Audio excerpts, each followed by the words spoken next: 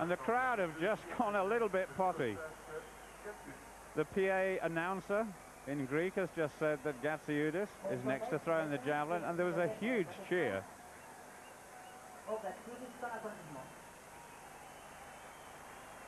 He knows this stadium incredibly well.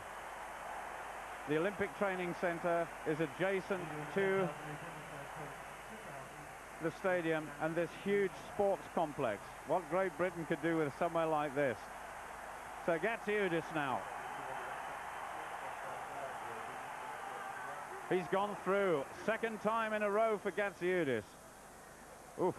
Now, is his elbow hurting? His pride will be after that throw, that's for sure. He's another one of the throwers that throws well early on. I was just thinking back that big 90-meter throw was in the European Cup final in Munich when he threw over 90 meters and just put the toe, a little toe, on the line, and that would have won that European Cup competition. But he's obviously hurt his elbow, and that happens if you don't hit it right.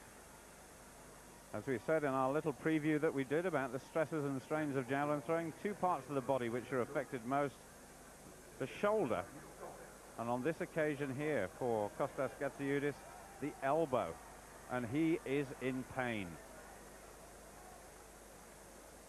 His coach concerned. I wonder if they'll bring out the magic spray. So just one guy to throw. He's in the background there. One guy to finish the 5th round.